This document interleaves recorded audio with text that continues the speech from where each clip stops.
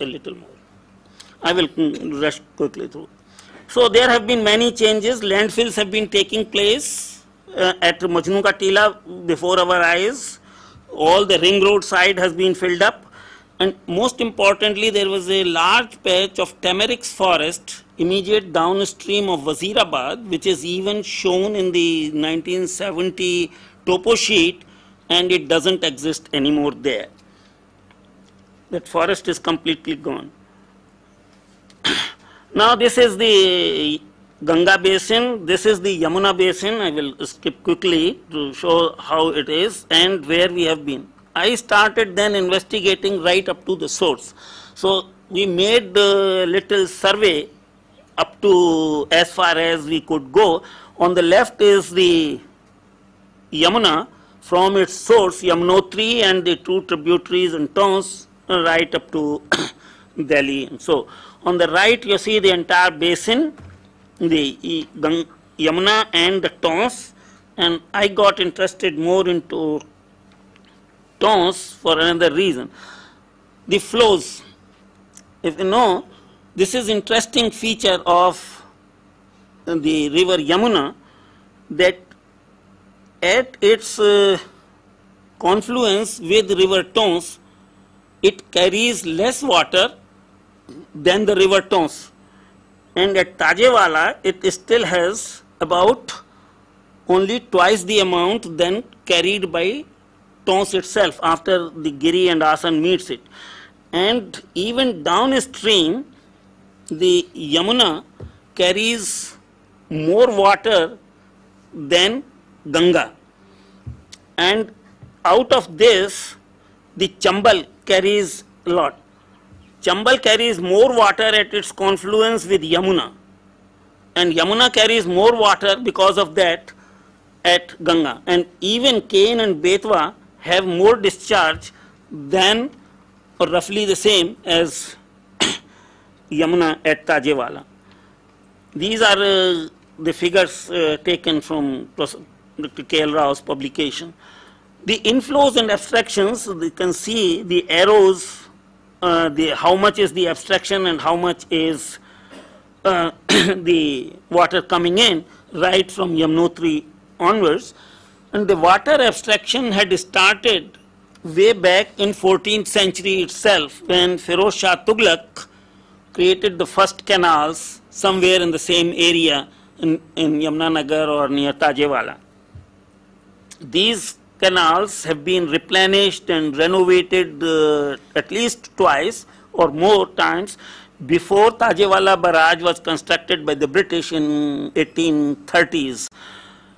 In 1924, there was a very heavy flood which threatened the Tajewala barrage, and then the British redesigned the entire system once again. And most of the barrages have come after 1947 only. Now let us quickly go through the Yamuna as it looks from Yamunotri a little downwards, and this is the river Yamuna at Kuthnur. On the left you can see the berm on the road and the Yamuna, and they at the narrowest point up there it is no more than 4 feet.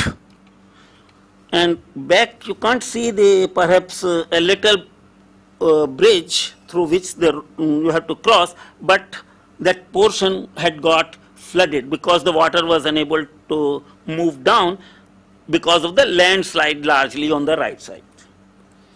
This is the situation along Yamuna, and this is right at the upper left one is at Kuthnur, where the landslide had obstructed river Yamuna. Now we went into Tons, and the diagram on the right is the Tons uppermost watershed. We have several glaciers there. This is Jamdar Glacier on the left. My students did track up to 3759 meters at Ruinsara, and this is tracking. We did establish the first time a digital rain gauge there to record the rains This is the situation at Ruinsara Lake on there and the glacier, the amount of grazing in Harki Dun.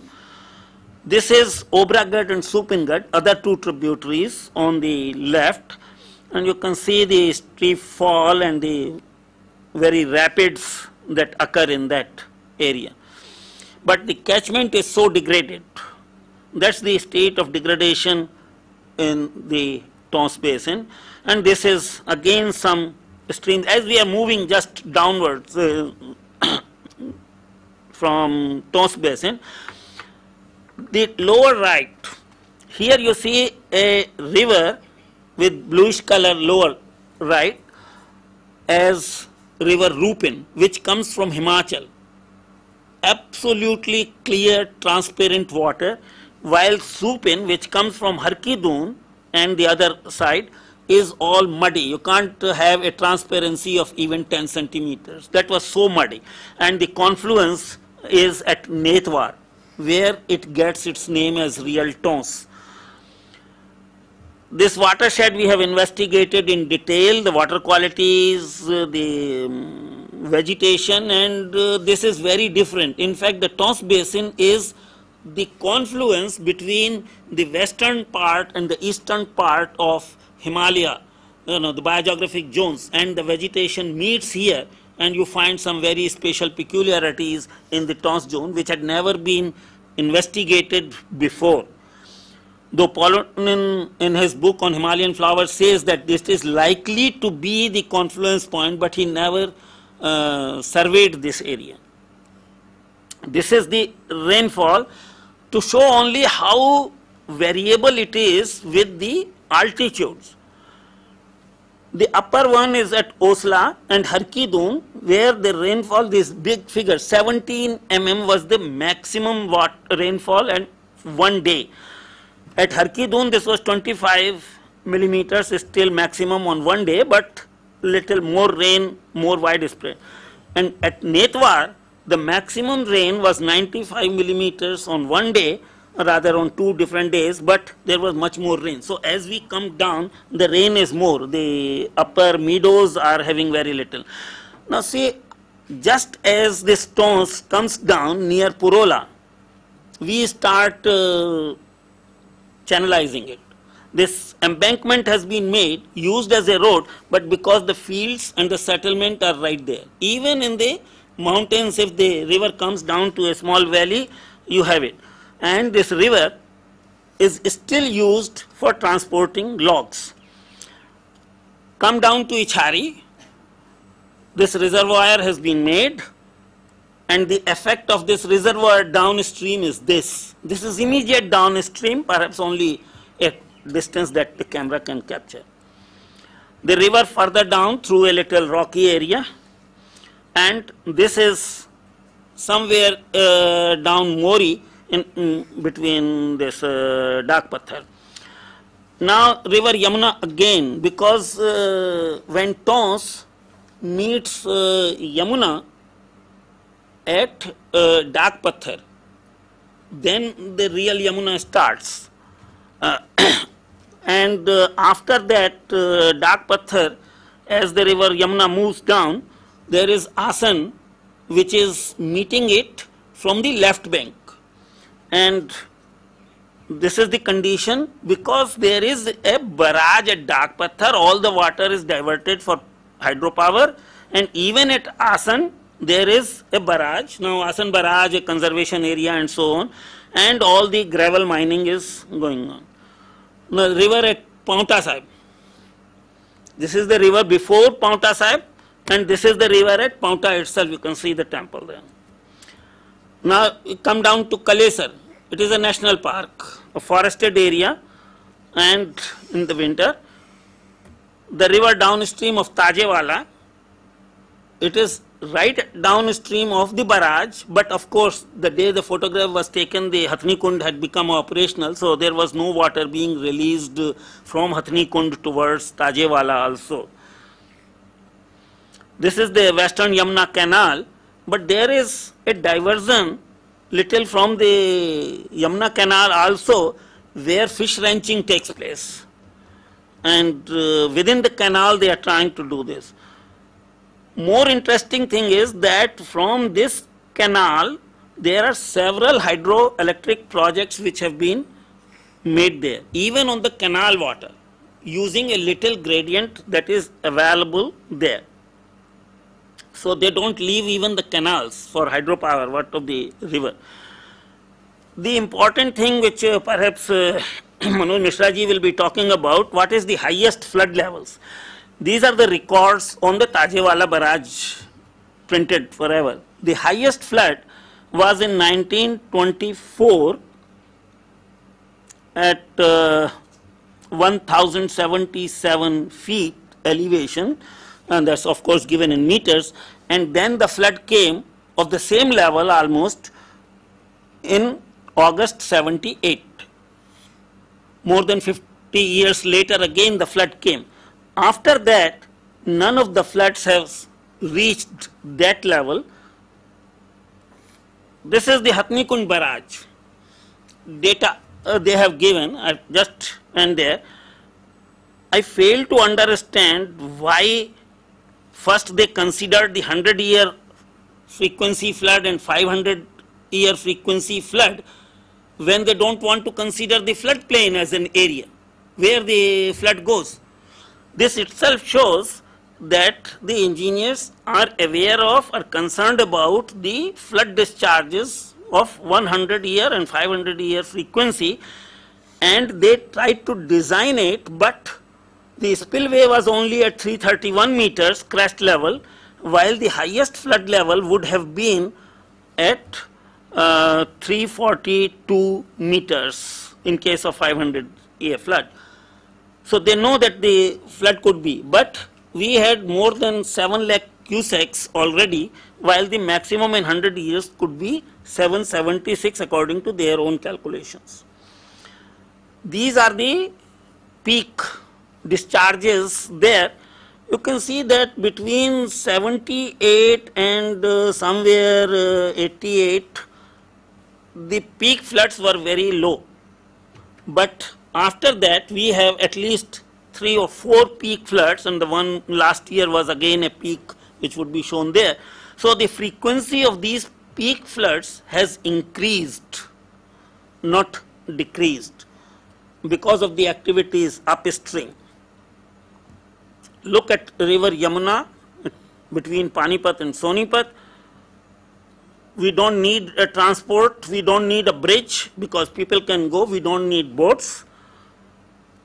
And if it is, even the rickshaw is being pushed through the river.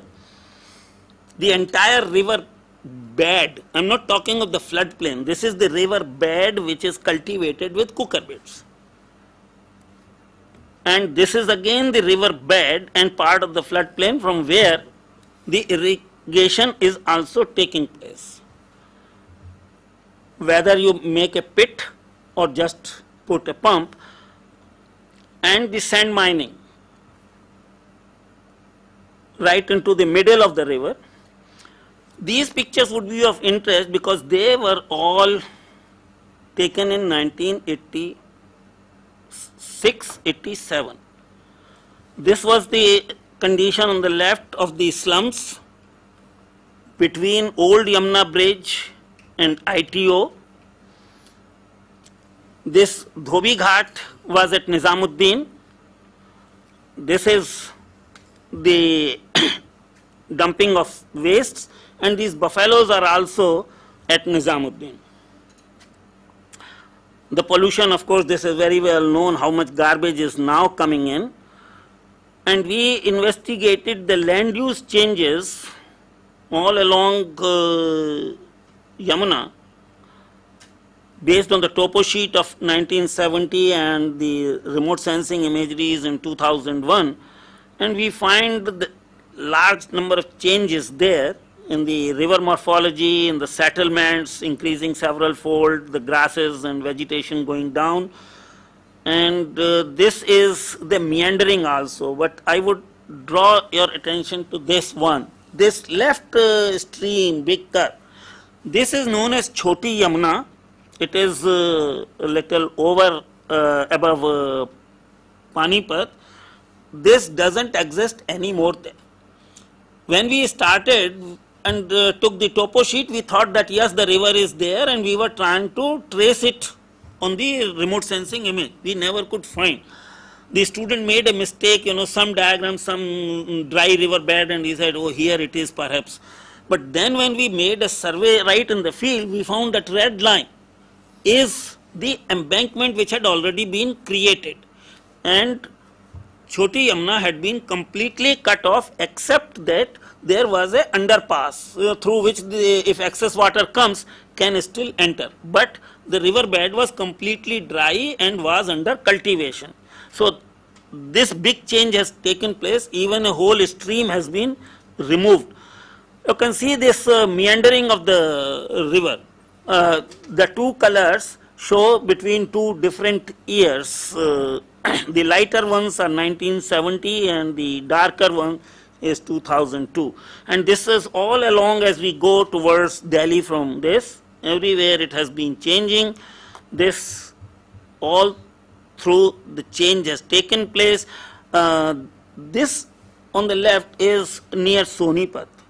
And here the embankment was created quite towards the west. But the river doesn't flow anymore. Earlier the river was perhaps flowing there, but now this whole land has been under cultivation and this has become more like a terrace. Some villages are there. These embankments and the shifting the river. Here again the same thing, the river has shifted. Earlier in 1970 there was a big loop and the embankments were made accordingly. Now the river has straightened. We have published also part of this. This is the pollution data which is used for the Yamuna action plan. So the waste water treatment has to be there, all STPs have to be created in different cities and so on. That is very important, but the planners are ignoring the consequence of their own actions, and a new plan which is this. A large number of all red dots are the planned hydropower projects. The dams will be created right up to the glaciers. That's why I have shown you some of those pictures from where we have studied, and this dot all go right in this area. Jakhol, Taluka, Netwar, Rupin. For one below, they have already been at Mori Hangol. A public hearing has already been done. So if these all dams come up, besides the existing ones or under construction, we can see there will be hardly any water anywhere. All the rivers, the whole upper watershed will be gone. Degradation is there, and we don't know whether the river will be at all surviving anymore. I was asked that at least I can talk about what needs to be done to revive the river. If we know that why the river is dying and how the river gradually dies, we need to only look at again the same 5 points. We need to restore the habitats, we need to restore the flow regimes, restore the floodplains, prevent pollution, and restore the catchments. And I think this is the sequence in which we have to go. But habitats and flow regimes will go together. Then when the flow is there, then only the floodplain will be there. If there is no flow, no regime is maintained, then the floodplains cannot be revived. And if the floodplains are there and the flow regimes are maintained and the habitats are revived, I think we will not have to invest in STPs as much as we do today. So that will itself be the prevention of pollution and control of pollution. We have to treat the wastes within the city before they go, and the rest will be taken care of by the rivers, flows, and the wetlands, that is the floodplain. And that is what I have to say. Thank you very much. Thank you very much indeed. And we have, where is Tete? I thought we'd have tea. Tea can be brought in here, or should we?